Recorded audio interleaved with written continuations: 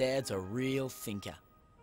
But the proudest day was the day she got married to this nice guy called Con.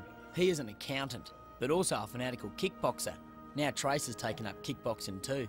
Dad could not get the smile off his face, and he gave a speech that brought the house down. Now, as the bride's parents, I don't mind paying for the wedding, but could you please stop busting all them plates?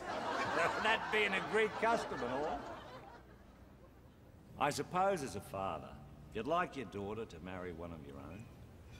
And let's not beat around the bush. The Greeks have a reputation. At first the Petropolises thought he was having a go at him, but Dad was just saying how much he thought of Con. I never thought anyone could love our Trace as much as me, Sal and the boys. But there is another person. Con. Smart, polite, fit as a fiddle. And anyone who loves our Trace as much as us deserves our love. So we love you, Con. We love you. Thank you, and Kalispira. That's good evening. We'd had many top nights, but this was the most top. Pity my oldest brother couldn't be there.